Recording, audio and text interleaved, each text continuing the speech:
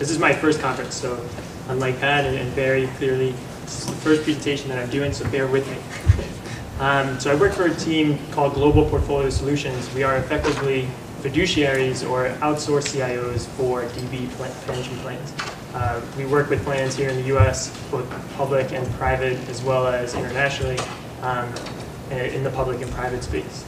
And what I'm hoping to do today is just give a little bit of flavor from a practitioner standpoint or another practitioner standpoint on how we interact with plan sponsors, how we think about managing DB liabilities in terms of a risk architecture and an investment management standpoint.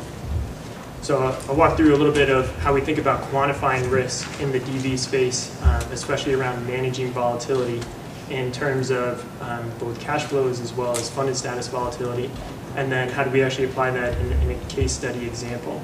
And then we can touch a little bit around the risk architecture that we tend to use in these types of problems. So to start, I think where we begin is with pension strategy at large. And here, I think rightly so, the idea of pension strategy has changed pretty drastically over the last decade and a half in terms of the experiences that people have had both on the investment side in terms of how their assets have performed, as well as how liabilities have behaved in terms of the level of rates coming down and where rates may go from here. And broadly speaking, where the focus has shifted is really towards de-risking. So no one really looks at assets on a standalone basis and tries to maximize return. Everyone is in some way nodding or taking a look at their liabilities and understanding how does it impact funded status, how does it impact cash flow, how does it impact the income statement.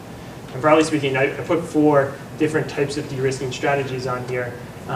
The one that we've mentioned a little bit already, lump sums, when you talk about a GM who used to be a pillar, an industry leader in terms of how they manage their assets, really turning the corner and doing both lump sums and effectively a partial termination of certain